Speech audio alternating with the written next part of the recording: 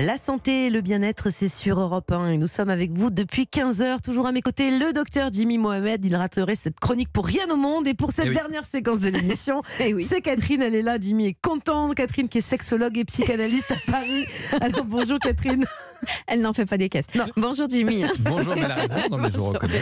Allez, on aborde la question du jour. Alors aujourd'hui, on a une question d'Ophélie, 38 ans. Je vous la lis. Mon mec ne s'exprime pas au lit, il ne fait aucun bruit, même quand il a joui. Est-ce que c'est normal, Catherine, de trouver ça intriguant? Alors Catherine, les hommes silencieux au lit, c'est-à-dire là apparemment complètement silencieux, c'est fréquent ou pas? Oui, c'est très fréquent. Ça ne veut pas pour autant dire qu'ils ne jouissent pas, mais effectivement, il y a beaucoup de pudeur chez l'homme à exprimer ses émotions, à exprimer des sons, avec une idée que c'est féminin et hystérique, donc au sens négatif du terme. Donc, pas participer de cette mise en scène de lâcher un peu bestial, tant attendu chez les femmes, un peu avec un certain mépris de ce... peu comme au tennis alors. C'est ça. Elles font plus de bruit les femmes en général sur les cours de tennis, non? Oui, elles sont libres. Alors qu'en réalité, faire du bruit, c'est pas pour faire du bruit, c'est laisser advenir le corps. C'est-à-dire qu'au moment où il y a du plaisir, alors après, ça peut mettre en question son plaisir. Peut-être n'en a-t-il tout simplement pas. Mais ça ne veut pas dire un homme qui fait pas de bruit qu'il n'a pas de plaisir, on est d'accord. Mais d'ailleurs, vous avez peut-être fait aussi l'expérience d'avoir du plaisir et de ne pas faire de bruit non plus, parce que à côté, il y a vos enfants ou vos parents, et pour autant, c'est très excitant, mais vous allez faire en sorte de ne pas l'exprimer et de le garder pour vous. Alors certes, vous le gardez pour vous, c'est peut-être un peu frustrant pour l'homme avec qui vous faites l'amour, mais le fait est que c'est tout à fait possible. Simplement, ça réduit aussi, c'est très excitant, mais ça réduit la puissance du plaisir. Il fait pas de bruit, mais il est là, Jimmy. Alors, merci pour cette introduction tout à fait pertinente, mais est-ce que, alors, on sait qu'une femme qui ne crie pas au lit pourrait inquiéter un homme. Est-ce qu'inversement, l'homme qui ne crie pas au lit pourrait inquiéter une femme, ou finalement la femme fait avec, elle se rend bien compte que l'homme a du plaisir, ou c'est aussi quelque chose, ça peut être une source d'angoisse pour la femme? Non, ça peut être une source d'angoisse pour la femme. Après, le fait qu'il y ait du sperme, elles se disent qu'il l'a joui, parce qu'encore une fois, c'est une erreur de penser que toute éjaculation est l'expression d'une jouissance réelle, puissante, etc. Mais souvent, trop préoccupées par elles ne sont pas très à identifier les valeurs de plaisir qui sont chez l'homme.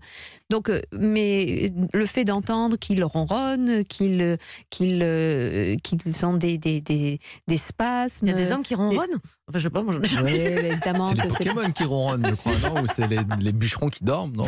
Bon, enfin, je disais, c'était un terme poétique. Ah, pardon, oui, c'est vrai. Moi, je suis pas très poète. Voilà, donc. Juste en dedans, mais. Voilà, c'est ça. Bon, on n'a pas le même style, c'est pas grave. D'accord, donc le fait qu'ils hurlent, crient, vocifèrent, etc., évidemment, ça a le mérite d'être très clair. Mais c'est une forme de timidité sexuelle chez les hommes, ça, de ne pas faire de bruit? C'est une sorte de pudeur, c'est une difficulté de s'exprimer. Ils sont beaucoup dans le contrôle aussi, les hommes. Parce qu'ils sont très concentrés aussi, peut-être, c'est pour ça qu'il n'y a pas de bruit. Peut-être concentré, mais en tout cas très contrôlant. Et donc contrôlant de tout ce qui se joue et de tout ce qu'ils font à cette femme, très observateur de ce qui se passe pour elle, et parfois trop peu à l'écoute et dans la réceptivité de ce qui se joue pour eux. Du coup, ils se limitent dans leur plaisir. Jimmy ? Est-ce que Ophélie doit dire à son compagnon justement de lâcher un peu prise et peut-être d'y aller, de crier s'il en a envie, ou elle doit juste se contenter de ça, parce que si ça se passe bien, après tout, pourquoi en rajouter? Je pense que sans que ce soit un truc qui soit une tempête sous un crâne entre eux, on peut dire, dis donc, tu le gardes pour toi, ton plaisir, ou c'était bon comment. Vous voyez, on peut aussi jouer avec l'autre, puisqu'il le ferait lui, très certainement. Après, si ce couple est organisé autour de chacun à son plaisir, mais personne n'en dit rien, évidemment, il risque de s'enfermer au bout d'un moment dans un silence qui n'est certainement pas, d'ailleurs, pas que dans la sexualité, certainement sur d'autres sujets dans leur couple par ailleurs. Mais qu'elle lui pose des questions, finalement, c'est tout aussi pendant l'acte, c'est vraiment possible. Tu fais ton timide, mais on peut le faire aussi par plaisanterie, en disant arrête de faire ton timide, oh allez, lâche-toi. Mais s'il n'a pas envie, elle ne peut pas le forcer non plus. Hein. Mais non, et puis peut-être qu'en effet, c'est un peu silencieux de son plaisir, que c'est agréable, mais sans plus, et que ça ne mérite pas autre chose.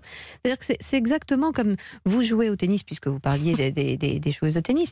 Vous jouez au tennis, vous pouvez pouvez taper dans la balle sans émettre le moindre son et même le moindre souffle. Parce que je n'y mets pas beaucoup d'efforts. Voilà, parce que vous n'y mettez pas beaucoup d'efforts. Mais dès lors que vous mettez de l'effort, pour avoir beaucoup plus de puissance, inévitablement, vous allez aider par tout. C'est comme dans les arts martiaux.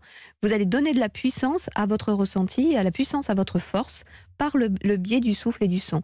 Donc assez naturellement, sauf si c'est un son travaillé, fabriqué, auquel cas ça n'a strictement aucun intérêt, ça c'est pour la galerie, mais juste laisser venir ce qui s'annonce, ce qui donnera plus d'ampleur au plaisir masculin comme féminin d'ailleurs. Merci beaucoup Catherine pour tous ces conseils précieux.